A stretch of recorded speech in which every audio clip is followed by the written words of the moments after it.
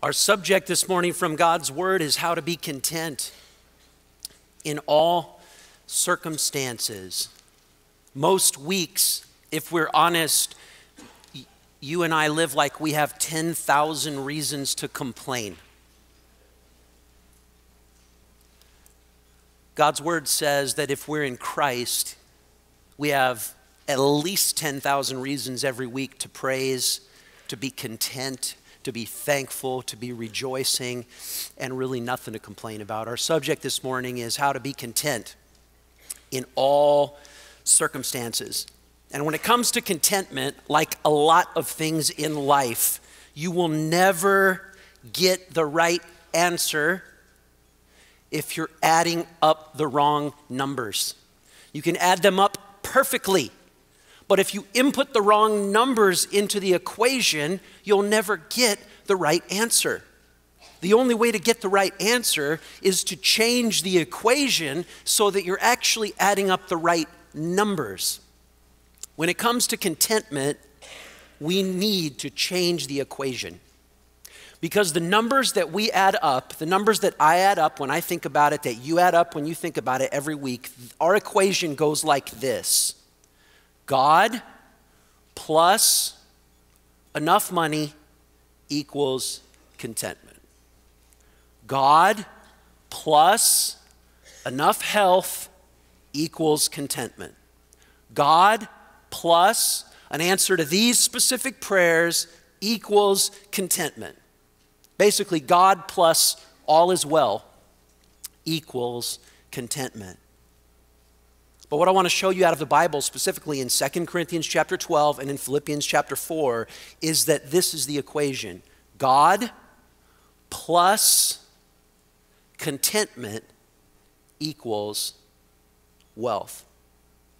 God plus contentment equals health. God plus contentment equals all is well. We'll see this in two places. First, briefly in 2 Corinthians 12, then we'll spend most of our time in Philippians 4. 2 Corinthians 12, beginning in verse 7, Paul's talking about the thorn that he was discontent about and the grace that gave him contentment. Verse 7, so to keep me from becoming conceited because of the surpassing greatness of the revelations, a thorn was given me in the flesh, a messenger of Satan to harass me, to keep me from becoming conceited. 3 times I pleaded with the Lord about this, that it should leave me. But he said to me, my grace is sufficient for you, for my power is made perfect in weakness. Therefore, that's the hinge word for us in verse 9. Therefore, I will boast all the more gladly of my weaknesses so that the power of Christ may rest upon me. Verse 8 is basically where we all get stuck and we get the equation wrong. In verse 8, Paul was saying, God, if you will answer my prayer and take this thorn away, then I'll be fine. And this is where we all get stuck. We draw our equation wrongly, so we never get the right data on the other side of the equals sign. God, if you'll remove these thorns and answer these prayers, then I'll be content. But the thing was, the reason I love this passage is because Paul didn't get those answers that he asked for in verse 8. He said, God, please take this thorn away, and God didn't take the thorn away, but he still came out the other side with contentment. You see, Paul learned that Christ plus contentment equals all is well. We really need to key in on everything after the therefore in verse 9.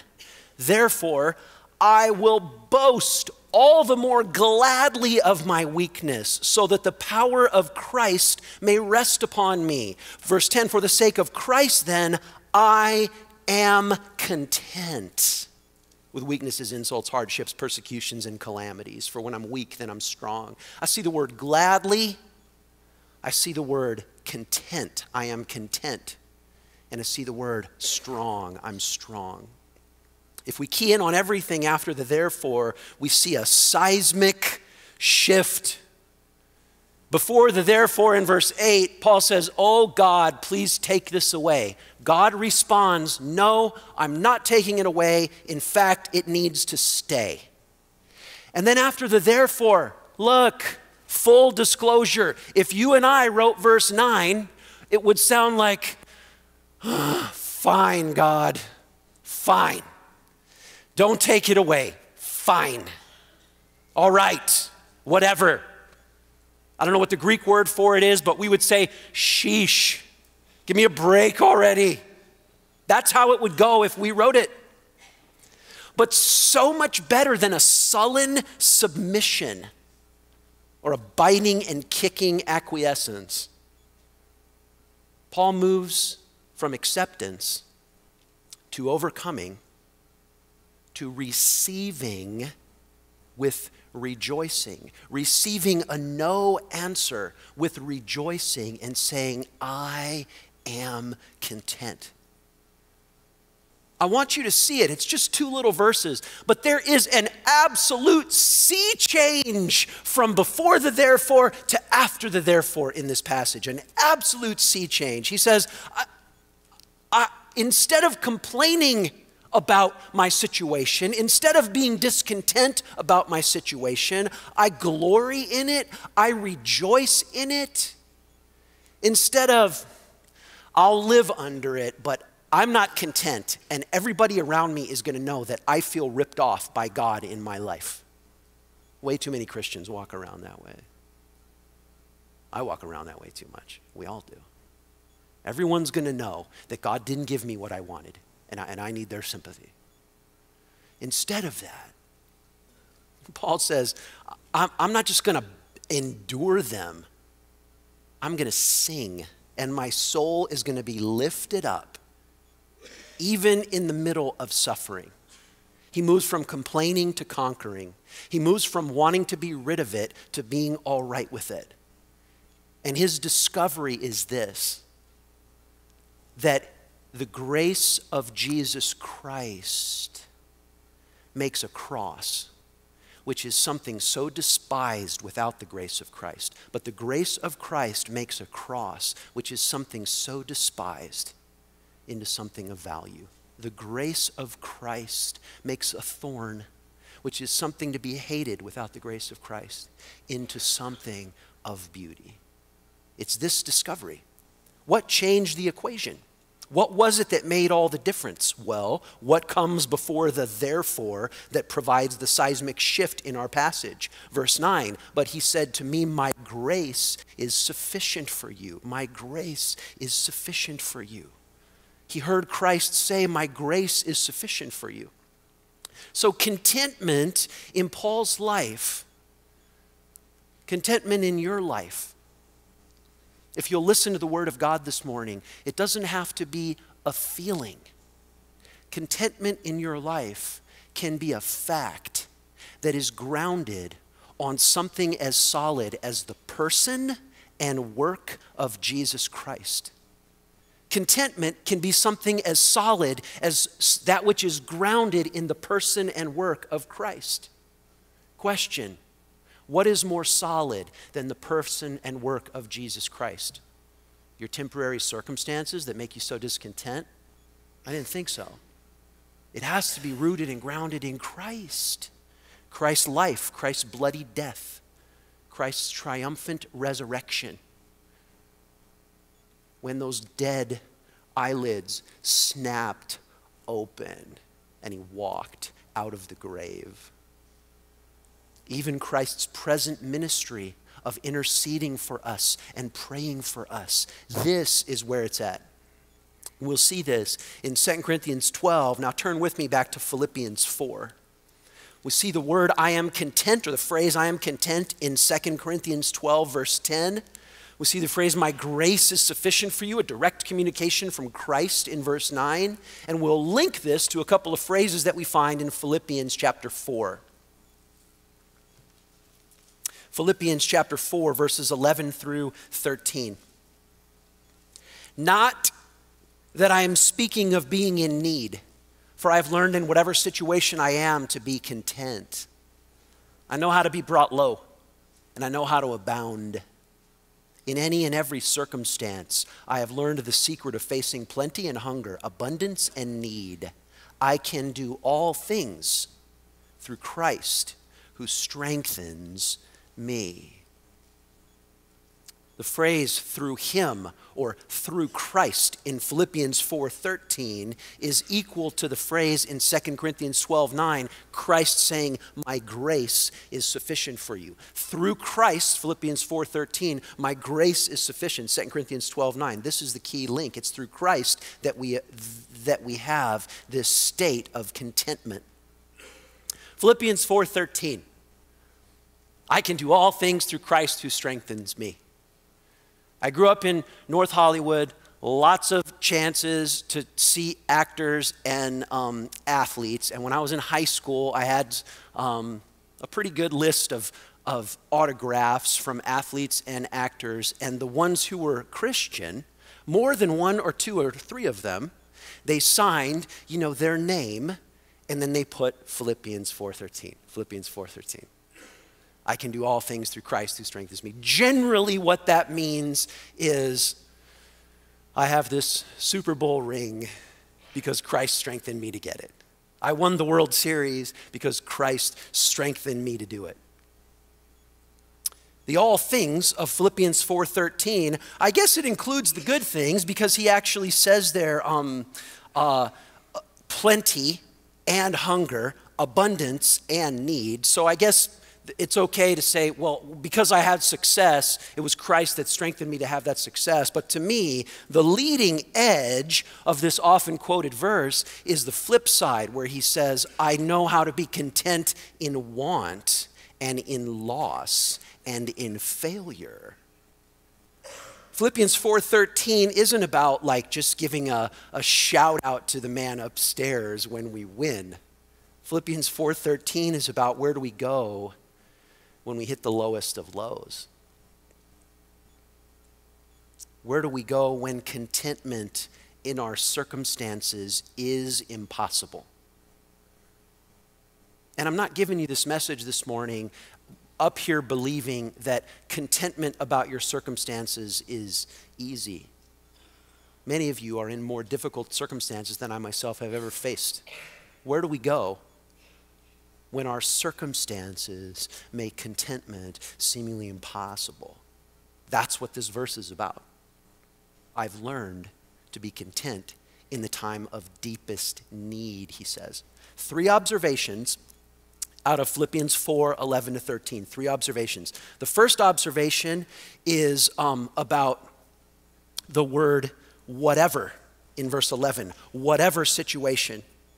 Or it's about the phrase in verse 12, any and every circumstance. See verse 12, any and every circumstance. Or in verse 13, it's about the phrase all things. That's our first observation. It's about the all things. Any and every circumstance, whatever.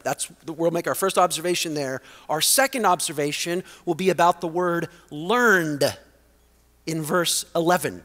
I have learned. And again in verse 12, I have learned. That'll be our second observation. And our third observation will be about the word secret in verse 13. He says, I have learned, or verse 12, I should say, I've learned the secret. So first observation is about the phrase whatever situation. Verse 12 about the phrase any and every circumstance. Verse 13 about the phrase all things. What is our observation about these 3 phrases? Is that what I'm talking about to you right now about contentment, basically, this is it. Your situation is not an exception. No matter what, your situation is not an exception. This is not limited.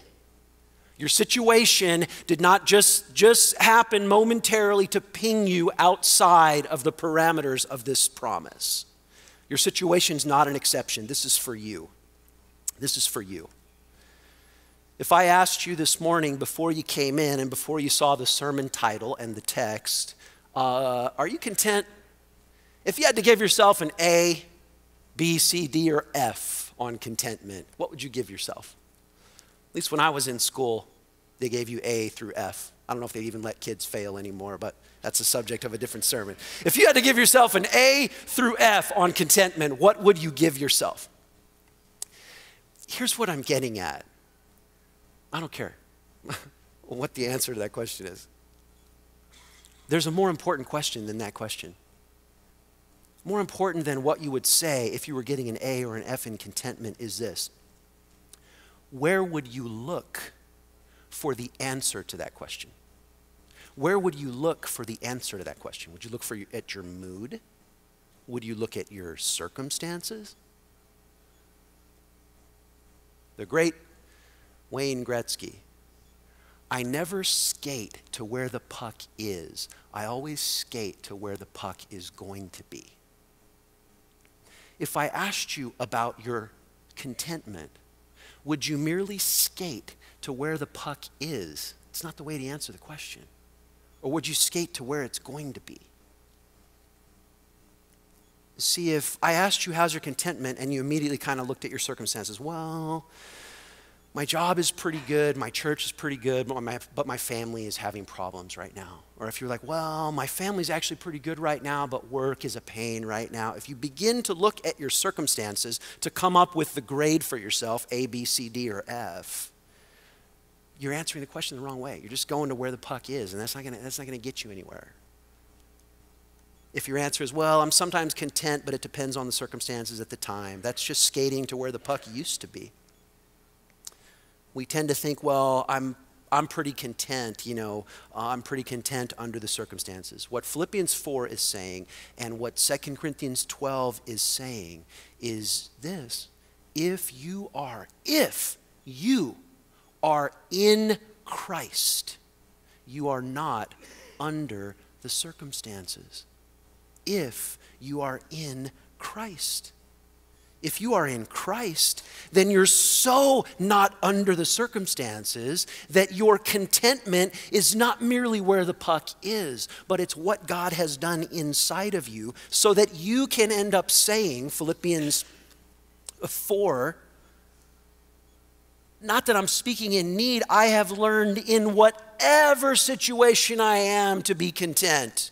And Philippians 4 verse 12, I know how to be brought low and how to abound in any and every circumstance. And Philippians 4:13, all things. What was the circumstance when Paul was writing this verse? He was either in a prison at worst or on house arrest, if this was after the third missionary journey, at best. But either way, he was locked down.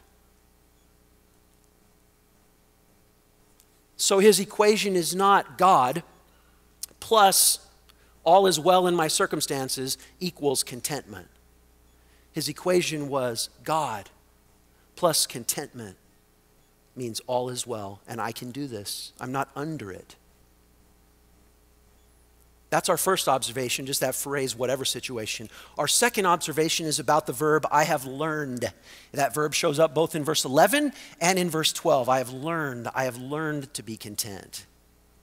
It's funny that Paul says this about himself. I mean, how would you feel about me? If every week I'm up here and I'm like, I have learned how to be very godly. I have learned how to rise above all my problems. I have learned how to be perfectly content. I have learned how to basically not sin as much as you do. You should probably throw me out. It sounds a little arrogant. It's funny that Paul says this about himself, but get what he's saying. He's saying, I have learned this, which means it didn't come from me. It didn't come naturally to me.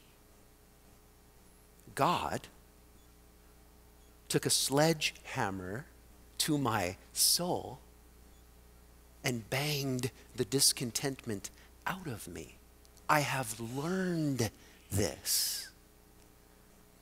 So I read this not as an arrogant statement of I've learned how to be godly all the time, but as a humble statement that man, oh man, was I a fool. Man, oh man, would I mess everything up if God wasn't constantly teaching me, working in me, reworking my mind, reworking my heart. So far from bragging, this is an invitation for you to join Paul in this condition. He is not saying, I'm so godly, look at me and weep for yourselves.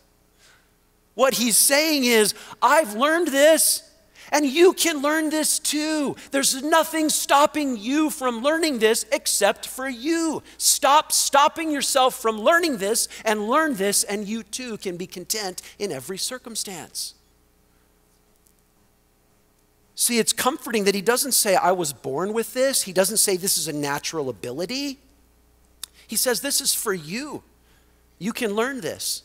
And that's actually a fact. You can learn this right now in this hour if by the Spirit of God he will open the eyes of your heart to receive what's being preached from his holy living word.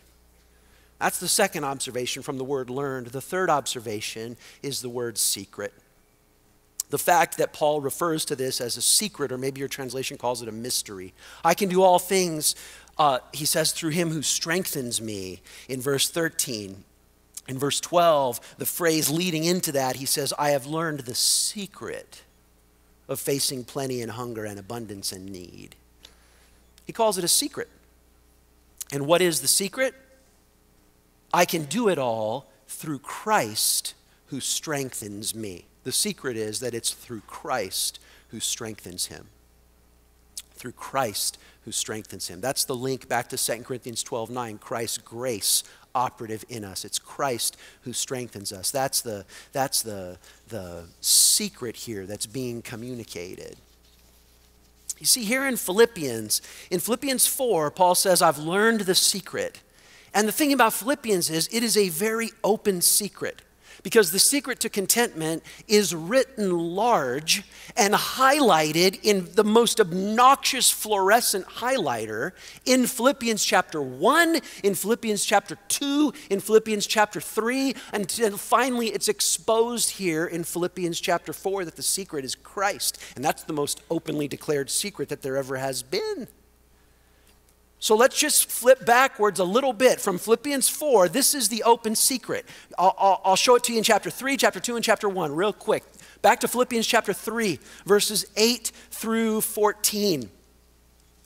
This is the secret to contentment. It's right here on the page. I'm in Philippians chapter 3, verse 8. Indeed, I count everything as loss because of the surpassing worth of knowing Christ Jesus, my Lord.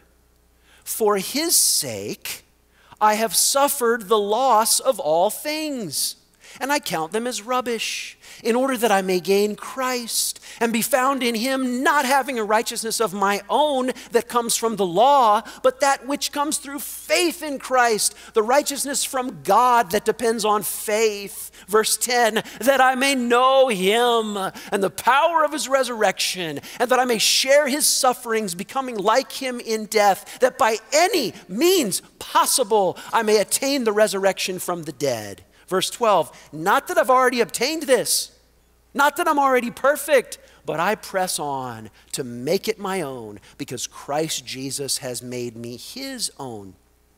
Brothers, I do not consider that I have made it on my own, but one thing I do, forgetting what lies behind and straining forward to what lies ahead. I press toward the goal for the prize of the upward call of God in Christ Jesus. I think maybe the reason Paul calls contentment a secret or a mystery, the reason he calls it a secret or a mystery is kind of because of what he says here. The secret, the mystery of contentment that makes you scratch your head is that the contentment of chapter 4 requires the discontent of chapter 3. The contentment of chapter 4 requires this longing, discontentment of chapter 3. In order to achieve full contentment, we have to press and press and press on toward Christ relentlessly and hungrily. Contentment with your earthly goods shows spiritual strength. Contentment with your earthly goods shows spiritual strength. But contentment with how well you know Christ shows spiritual weakness. Contentment with how well you know Christ shows spiritual weakness. Contentment as it touches physical things and earthly circumstances surely is a virtue. But contentment that says, I know Christ well enough and I don't have to press on toward him is surely a vice. So far from being the opposite of contentment, Philippians chapter 3 is what this contentment rises out of. To know Christ, but to press on to know him more. And as we know him more, we're more willing to suffer like him. And then as we get to suffer like him, 2 Corinthians 12, I suffered the thorn. As we suffer, we know Christ better because Christ came down here to suffer. And it is our suffering that brings us into union with Christ experientially, even as Hebrews 2 and 4 say that it was his suffering that brought him into experiential union with us so that he could be the advocate that we needed. It's found in this suffering. To know Christ, but to press on to know him more. That's why he says in verse 8, everything's lost for the sake of knowing Christ. That's why he says in verse 10, that I may know him. And that's why he says in verses 12 to 14, I haven't obtained it yet, but I press on. One thing I do, I forget what's behind and I press on to know Christ. What he's saying in Philippians 3 is my life is not about my comfort. My life equation is not God plus perfect comfort equals contentment. My life is not about standing still. My desire is to know Christ. It's about knowing Christ. That's what we see in Philippians chapter 3. Philippians chapter 2, the most famous chapter in all of Philippians. This great Christ hymn that he didn't regard his own equality with God a thing to be grasped, but he emptied himself, became obedient. He suffered to the point of death, even the most excruciating death possible, even death on a cross. So he went from this highly exalted position to down as low as he could be. But the Christ hymn has this double movement in it. And it says, though he let that go and he came down and suffered, then it says at the end of the Christ hymn, in order that at the name of Jesus, every knee will bow and every tongue will confess. And there's this marvelous glory to it.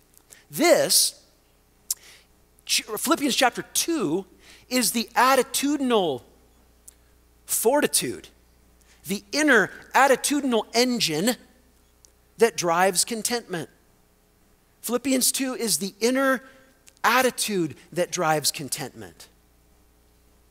Because if your inner attitude is, the better people treat me, and the more honor I receive from people, the more content I will be. If your inner attitude is, the better people treat me and the more honor I receive from people, the more content I will be, you're stuck in the most hopeless rat race ever. But the attitude of Christ is, my contentment, my joy is to pour myself out for others. If that's your attitude, what on earth is going to stop you from the satisfaction of contentment every day?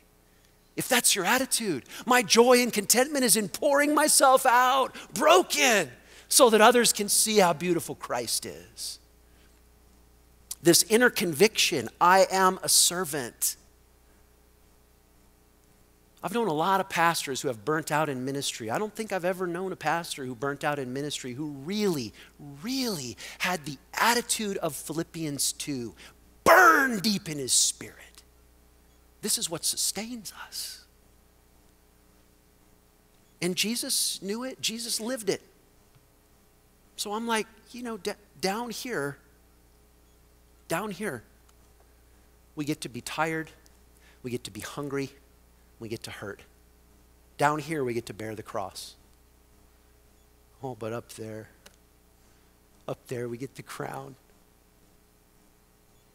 And down here, the river sometimes becomes a stream, sometimes becomes a trickle, sometimes becomes just a little bit of wet sludge.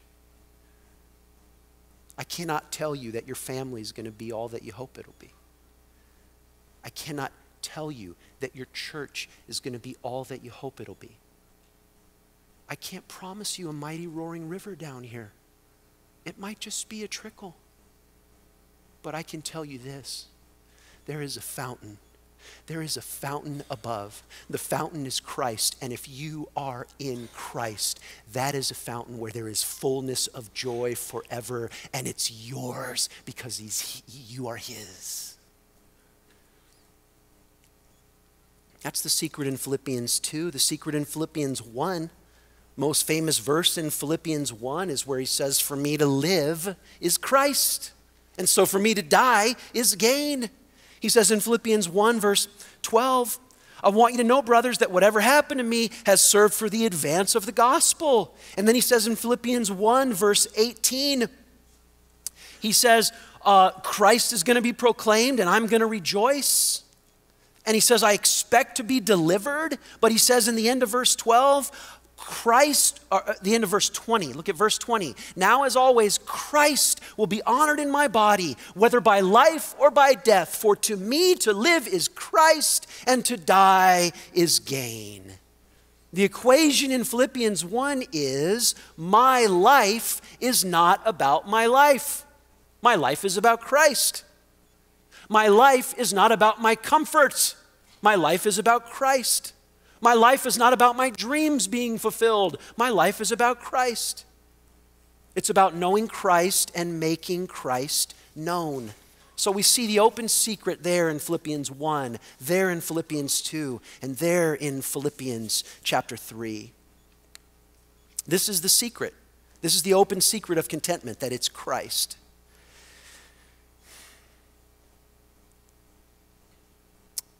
Let's compare contentment to being warm. And let's compare discontentment to being cold. Because, beloved, I grew up in Southern California. It's 88 degrees there today. We're headed into winter. This is my home. I raised my family here. I'm not going anywhere. I love Wisconsin. I can't say that I love freezing to death, okay? Because all my roots are back in Southern Cal. So every winter, I get cold. But I have a gym membership, and my gym has a sauna.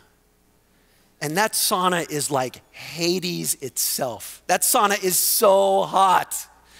And on the coldest days of winter, I go to my gym, and I go into that sauna, and I just sit in there until I am so hot that I can't take it anymore. The problem is, I tried it. They wouldn't let me live in the sauna from December through March. They were like, you have to leave every night. I mean, how inconvenient is that? I have to go outside again, and I get cold again. If contentment is based on circumstances, then that's what it's like.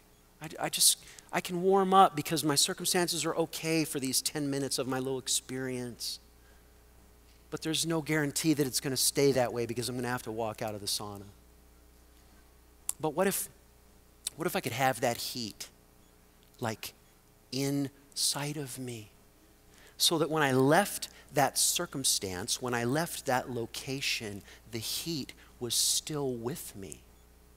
This is exactly what Philippians 4, 11 through 13 means. If I have Christ in me, whatever circumstance I'm in, my contentment level is the same because I have Christ in me.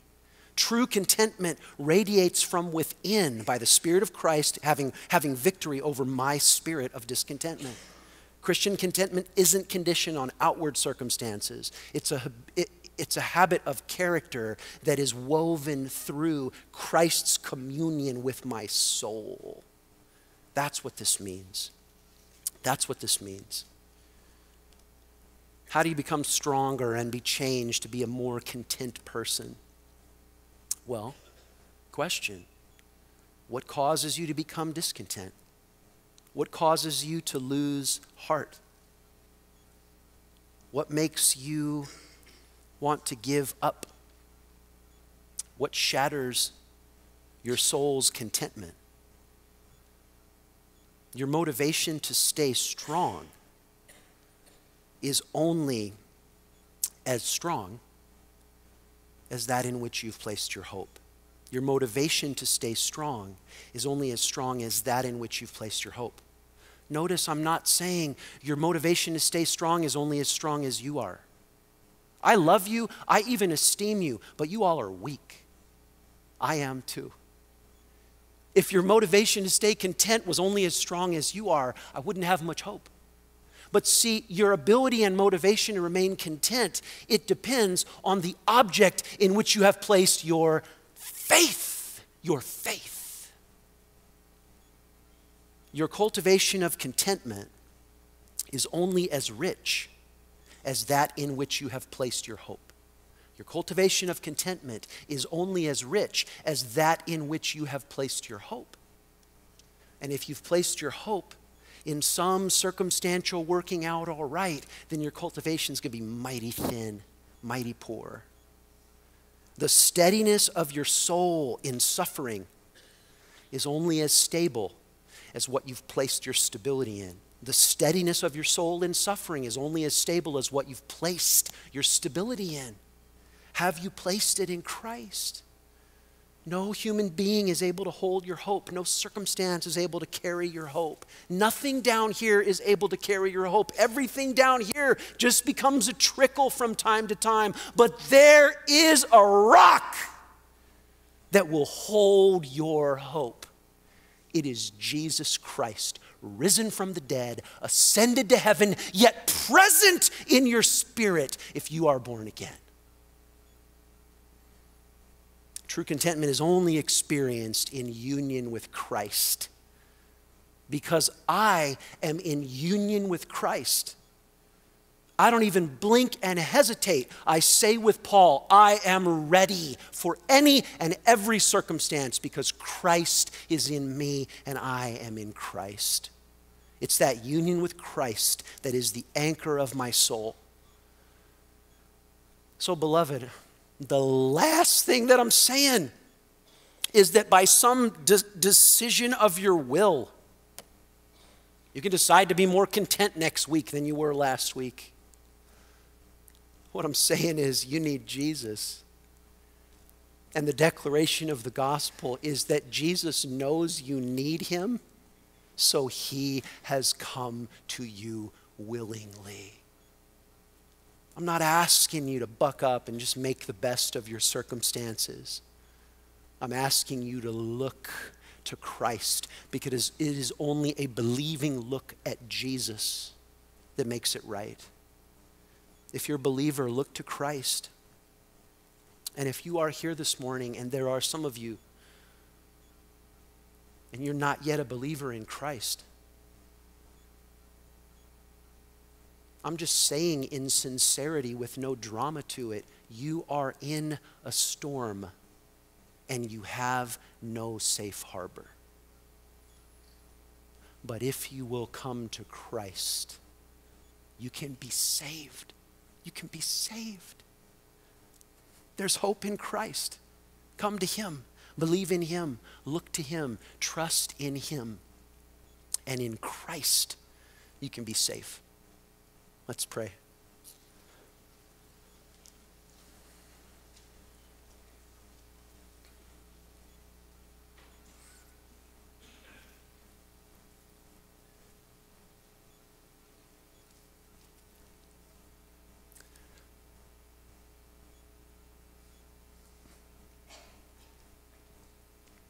Spirit of God, give now to your people a believing glimpse at Jesus.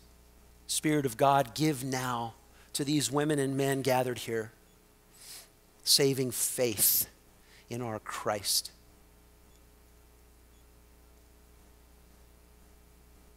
Lord, our eyes slip so often. We lose the heat of contentment so quickly. We place our hope in the shifting sands of circumstances. Automatically, it's part of our human nature, part of our fallenness. And so, Spirit of God, we ask that by your work within us, you would cause us to place our hope in Christ. We no longer live underneath the shifting sands of circumstances, but we would dwell with Christ on high. Oh, let us see Jesus. Let us see all of our treasure and all of our soul's hope there in him. In Jesus' name we pray. Amen.